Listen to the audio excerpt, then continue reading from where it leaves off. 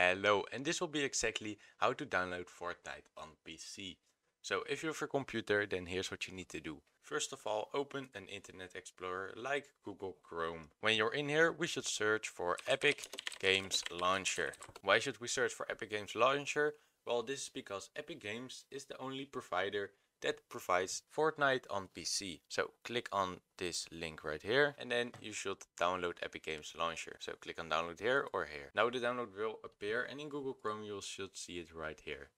Open up the download and then it will prepare to install. Now click on install. When the download is complete, then it should open up automatically. So when we have our Epic Games Launcher, then we should now either create an account or sign in right now. So sign in with Google for me, for example, then log into your account and then go back to Epic Games. If you've never created an account before, then you need to do this, link to new account, and go to your email in order to find the verification code, and then your account should be all fine.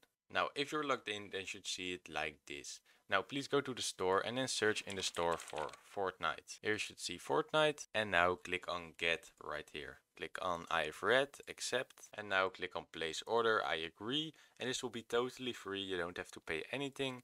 So thank you, it's complete. Now you should go ahead and click on view in library. So now if you go to your library, you can see that you have Fortnite right here. Just click on install, yes, I have read everything. And now you can see that your download will be starting. So it will take maybe a long time for Fortnite to download, but when it's done, you can launch Fortnite from the library right here by clicking on the game. I hope this video helped you to play Fortnite, and I'd say thank you for watching.